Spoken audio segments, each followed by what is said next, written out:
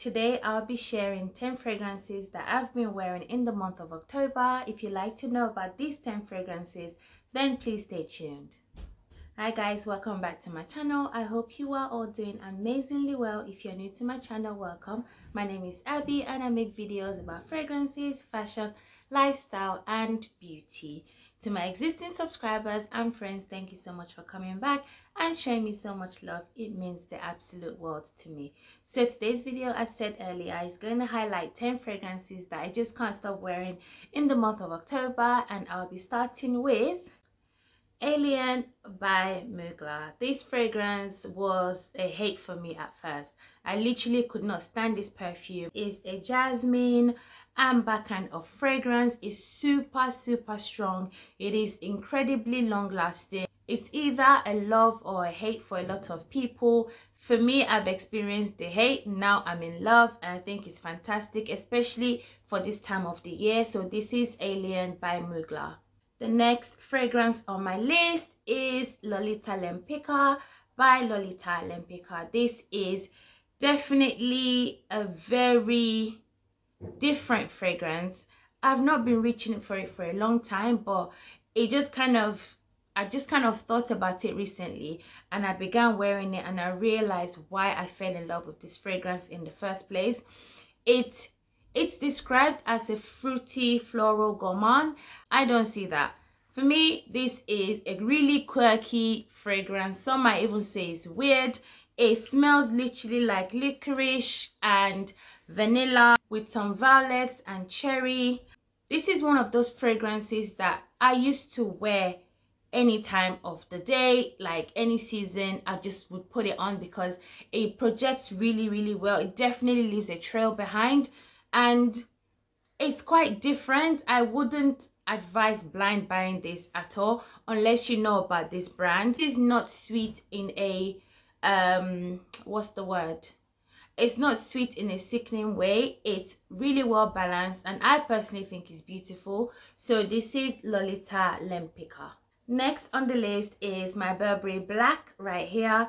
This fragrance just makes me think of a sexy date night.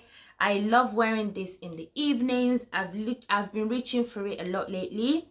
It's quite a strong fragrance. It has like this strong patchouli. This was created by Maison Francis, the same perfumer that did the iconic Baccarat Rouge 540. Also created this fragrance. This is absolutely stunning. It's warm, it's spicy, it has jasmine, amber, it's got peach, rose and patchouli. This definitely is very strong, very potent, very much in your face. I don't really get much sweetness from it. I get just that very strong pungent scent that is definitely unique but amazing. So this is my Burberry Black. Next is Angel Muse by Mugler. This is niche quality fragrance in my opinion. It's like a very nutty hazelnut kind of scent with creaminess. It's chocolatey. It does have patchouli. If you don't like patchouli, then I would definitely say maybe give it a try, but the patchouli does stand out in this fragrance. It's spicy, it has grapefruit and vetiver in the base, which are very two strong notes, but I don't mind them. And a lot of people are discovering this fragrance even more and enjoying it. I think this is definitely very unisex, even though it's marketed towards women. It's quite intense, but I absolutely adore it. So this is Angel Muse by Mugler. The next fragrance on my list is 𝐴𝐻𝐻𝐿 Perfume L'Ombre Extreme. This is a vanilla, sweet, warm and spicy fragrance with a very powdery dry down, very powdery, and this has such, oh my gosh, such a long-lasting warming vibe. It has notes of nutmeg, patchouli, it has Turkish rose and it also has cinnamon in it. It's so beautiful. Honestly, one of the most stunning powdery scents in my collection. If you've tried Narciso Rodriguez Poudre, you would love this. This is a more niche kind of smelling alternative to that perfume 𝗙𝗡𝐴 Poudre. This is definitely a lot better, a lot more refined, and I prefer it personally. So this is Le Hambre Extreme by L'Artisan Parfumeur. Next on my list is Gris Dior by Christian Dior. Quite recently someone left a comment on the first video I made when I initially bought this perfume, and apparently that review didn't have any substance. That review was not structured, which I kind of took as a constructive criticism, because then I was kind of starting out talking about fragrances. So obviously the knowledge I have now is not the knowledge I had then. This fragrance is stunning, is unisex, and I think it's one of those perfectly blended unisex perfumes. This can be worn, to me, all year round. I do think it thrives more in cooler weather. It's warm, it's spicy, it has rose and amber, and it also has this beautiful powdery dry down. It's not too powdery, not like Le Hambre Extreme, but it does have this slight powderiness that just gives you that comfort and warmth that I really enjoy in this fragrance. So this is Gris Dior by Christian Dior.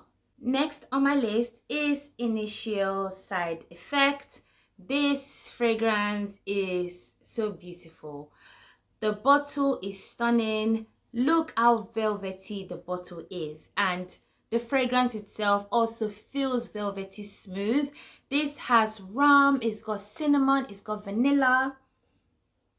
It's just one of those very unique fragrances that I can't stop wearing. This is for anyone that wants to feel like a boss.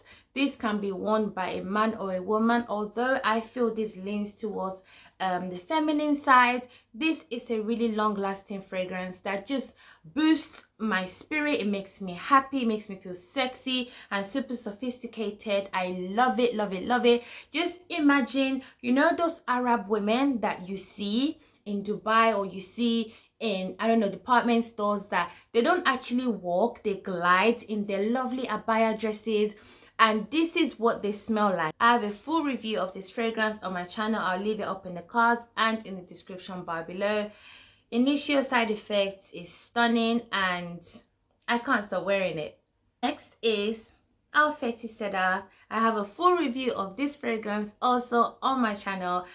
This and Side Effect have some similarities in the sense that they both have rum in common, but the rum in this one is a lot more potent, a lot more stronger, and with that woody cedar makes this a lot more potent than Side Effect. However, I prefer the sweetness that Side Effect has to offer, but this also has this really strong smokiness that I love. It's definitely quite intense. It does leave a nice trail behind.